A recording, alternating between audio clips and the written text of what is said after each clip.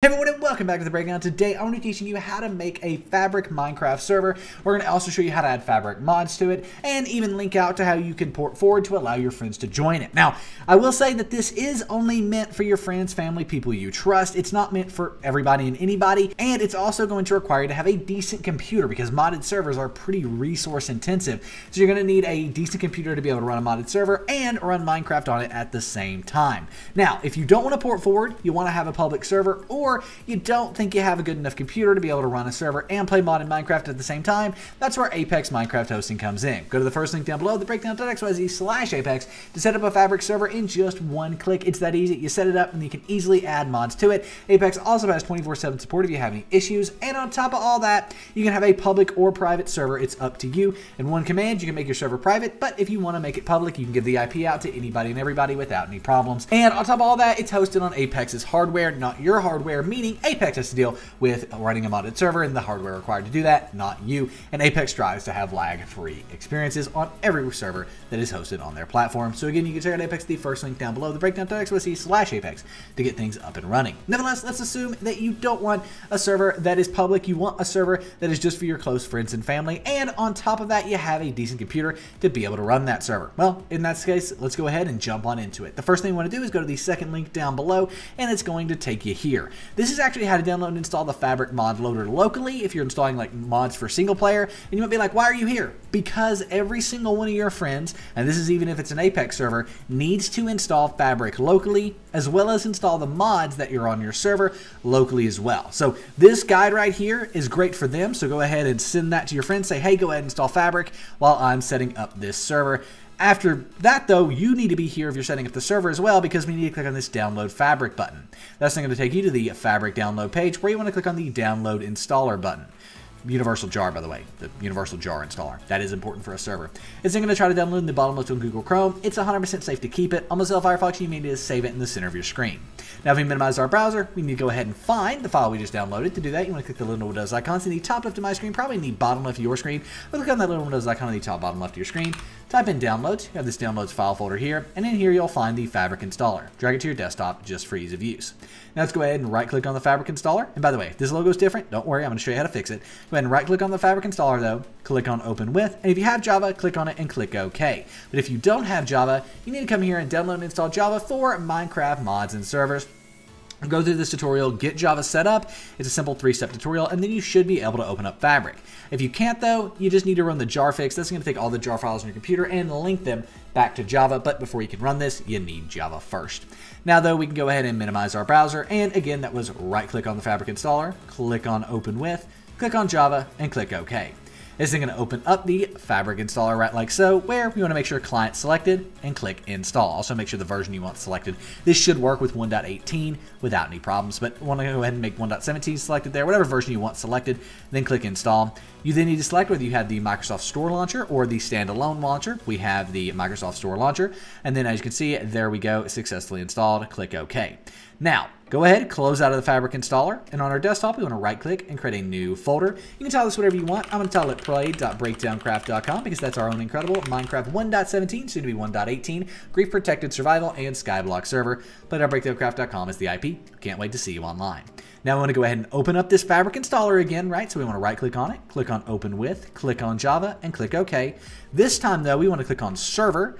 Then we want to, again, make sure the version we want is selected. And then we want to click right next to Select Install Location here. We want to make sure we click these 3 dots. I cannot stress enough, this is vitally important, extraordinarily important. Click these 3 dots here. When you click on those 3 dots, it's going to open up this, where you want to click on Desktop, and then you want to find the folder you created for your Fabric server. Mine's called play.breakdowncraft.com, as I just said. Yours can be called Fabric server. Whatever it is, select this on your desktop, and then click Open. It should have kind of the file name right here. As you can see, mine cuts off, but breakdowncraft.com right there. Then click Install. So I'm going to go through, install all the stuff for a Fabric server, but it's going to come up and say successfully installed. But then you need to click this Download Server Jar button as well. So make sure you click Download Server Jar, and then this should be green. It should say Val 1.17 jar installed, or 1.18, or whatever version it is.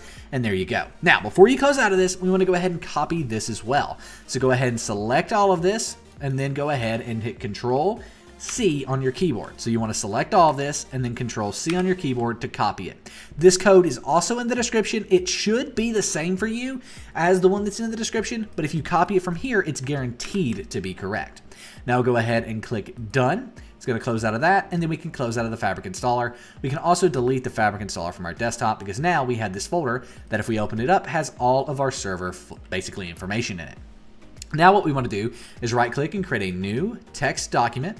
Then we want to go ahead and open up the new text document, right like so in Notepad, and then paste that code that we found or got from the Fabric installer right here. Now, for you, you might need to go to the description if for whatever reason you didn't copy it, didn't copy correctly, whatever, that's fine. There is one in the description and it should work.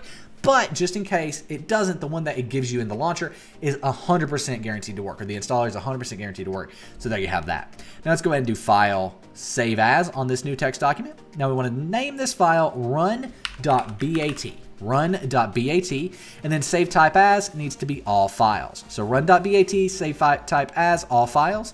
Click Save, and there we go. Now we have this new run.bat file, or it should be a run Windows batch file, and we can delete the text document. We don't need that.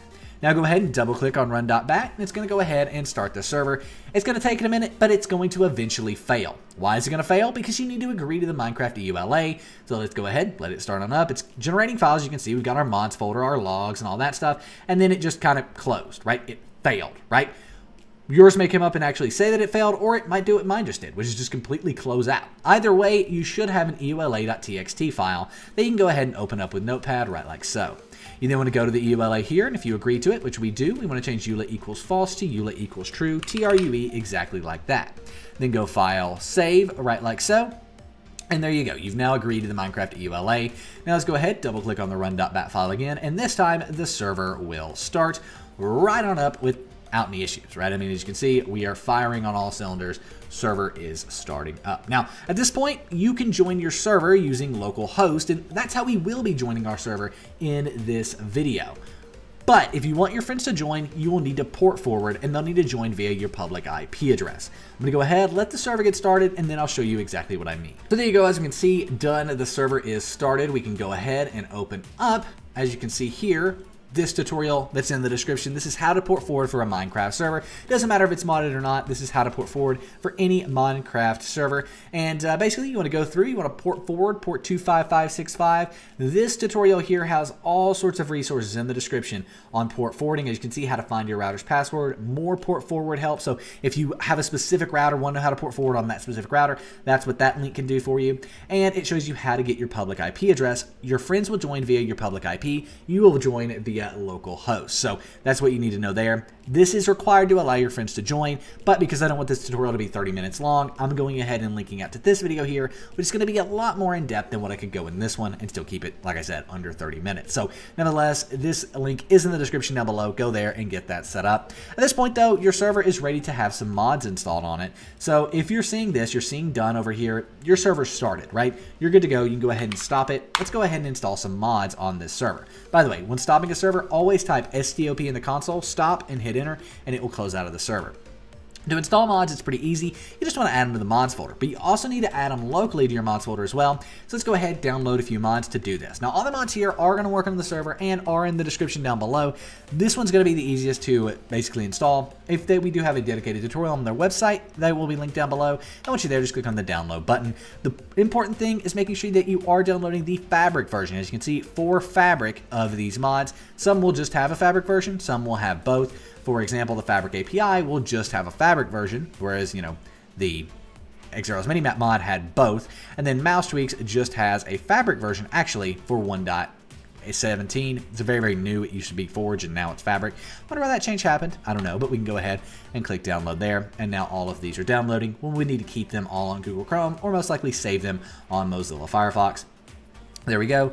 We can go grab these from our downloads folder really fast and drag them to our desktop. I can show you exactly what I mean by saying you need to install them on your server and locally. So here we are, we're in our main server directory right here, and we have this mods folder. Go ahead and open that up. Then you want to go ahead and select these on your desktop, like highlight all of the mods you want to install on the server, right click on them, click copy, right click, and click paste in the mods folder over here.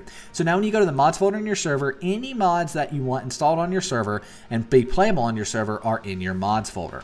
Now we need to go ahead and press the little Windows icons in the top left of my screen, probably in the bottom left of your screen, and then type run. Open up the run app, and then in here we want to type in %appdata% and hit enter. So %, appdata%, and hit enter. And that's going to open up our roaming folder. Then we want to open up .minecraft, and then we want to find our mods folder right here. Now I'm going to go ahead and drag those out, and now all we want to do is drag and drop the mods from our desktop into our mods folder. These should be the exact same mods to the version that you have installed on your server. If you don't have the exact same mods, they will not work. So just keep that in mind. So nevertheless, as you can see here, we do have all these. I do notice that this is the 1.8 version, or 1.18 version, excuse me, of the Fabric API. So that might have been a little mistake that I made there, and it was. I went with the 1.18 version instead of the 1.17 version. So I'm going to go ahead and download the correct version here, get that switched out. Not a big deal, but that's something that you have to look at, make sure that those versions are correct, or our server wouldn't have worked. And that's what it would have done, by the way. It just would not have done anything. It would not have worked. And that can be especially frustrating to troubleshoot. So yeah, glad we caught that there. Just get that deleted, and we need to install this both locally. So this is in our .minecraft folder here, and our mods folder. And then we also, oh, excuse me, I'm gonna have to go back there to get that. I gotta go get that mod there. So let's go here and grab this. We will copy the Fabric API and paste it on our desktop. So it's still in our mods folder. And now we need to go over here to our server mods folder and add it there as well. See how difficult this can be? And guess what? Every single one of your friends needs to install every single mod. Every single mod that's in your server's mod folder needs to be installed locally on your friend's mods folder. Anyone who plays on your server needs to have these mods installed. That's where creating a mod pack or something like that can be very helpful for a modded server, because it's easier to have other people install those mods. At this point though, we can go ahead and double click the Run.bat file, get the server started up. We can also open up the Minecraft launcher, and we want to make sure that we are launching Fabric here. We want to make sure we're launching the Fabric profile, the Fabric installation. If we don't launch that installation, it's not going to work. 99.9% of the time, it will open up, by the way, or it will automatically be in your Minecraft launcher. If it isn't, we have a dedicated video on how to install the Fabric installer and basically install Fabric in Minecraft, and that video is where you'll be able to get that information. But if we see here, we do have Fabric. I do want to change the resolution on the Fabric profile, though, just so we can see better once we get in game. Look at that, it's already done. All right, so now we can go ahead and click play on Fabric. As you can see, our server is started up. I'm gonna rearrange these windows, get Minecraft open, and we'll join this server. So here we are, we have Minecraft 1.17 open, as you can see, with Fabric installed in the bottom left there. You can kind of see that. We have both of our servers over here. Technically, you only need one of those. These aren't exact mirror. So what you see here is what you will see on this side of the console. That's why I kind of like to just kind of ignore that. I'll use this to see what's happening in the console, and this is a good way to kind of manage and like look at how much, you know, server performance and RAM you're using. As you can see, you're using quite a bit here. And that's something to keep in mind with modded servers. They use so much RAM. I've got 64 gigs of RAM, but yeah, it's something to keep in mind. Anyway, let's go ahead and launch on into our server. To do that, you're going to click on multiplayer, and then you're going to go ahead and click direct connection, and then you're going to type this right here, localhost. So just localhost, right like so. When you hit enter, you're going to join straight on into your server on the left-hand side, as you can see. You're the only person who can join your friend that, or join your server that way. Your friends will join off of your public IP address, and that's outlined in depth in our port forwarding guide. But as we can see up here on the top left, we do have minimap, specifically Xero's minimap installed, looking good. Unfortunately, there's no real way to see the Fabric API installed and in action, or even mouse tweaks are very, very hard to show in a video like this. So I do apologize, but those are installed as well. If you actually come back here, you'll be able to see that they are installing, you know, through all of this. You'll be able to see somewhere through all there that those are installing. So that is how you can see that. But overall, we can see the mini-maps installed, and that's how you install mods. You need to make sure they're both locally on your computer and on the Fabric server as well, and then they'll work. Nevertheless, though, if you do have any questions, let us know in the comment section down below. We also have resources in the comment section down below on how to fix things like issues with Windows Defender. So let's say you port forward and your friends still can't join your server. That's probably going to be because Windows Defender is the issue, and that's in the description. We also have a link on how to fix broken Minecraft servers. There are so many different things that can go wrong with Minecraft servers, and we have an in-depth guide that's almost 30 minutes long on all the different things that we see all the time and how to fix all of those. So go through all of those if you do have any issues, and you'll be a pro by the time you're done. Nevertheless, my name is Nick. Thank you so much for watching. If you enjoyed the video, give it a thumbs up, and I will see you in the next one. I am out. Peace.